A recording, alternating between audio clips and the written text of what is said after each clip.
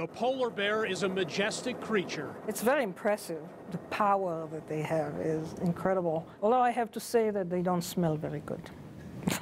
University of Wyoming professor Merav Ben-David has been studying polar bears for years now. From Russia to Alaska, their Arctic habitats are melting under their feet.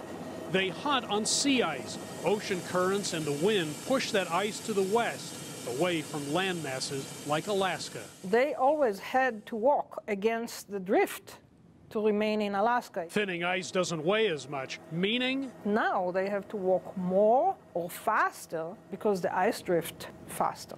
It's like going down an up escalator. It's not a normal action. You expend a lot more effort than if you were going the opposite direction, and you don't get very far. It's a real challenge for female polar bears with cubs. These females, instead of walking faster, they cannot do that because they are limited by the movement rate of the cub. They actually walk more hours.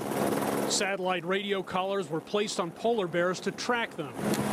Over time, it was discovered bears lost size and body mass, and the population, especially younger cubs and yearlings, has declined. Ben-David and the U.S. Geological Survey's latest findings were published in the journal Global Change Biology in June. They were skinnier.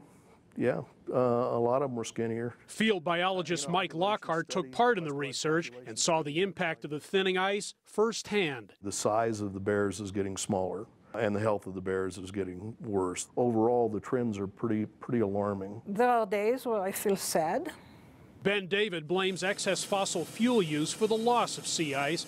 The International Union for Conservation of Nature calls the disappearing ice pack the single largest threat to polar bear survival. It's heartbreaking. Yeah, it's absolutely heartbreaking. You develop this affinity and attachment, and then to see a lot of this stuff happen is terrible.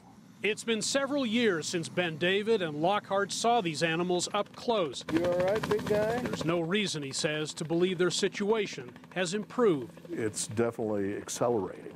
You know, I'm afraid to see what might be up there. Hendrik, Sybrandy, CGTN, Laramie, Wyoming.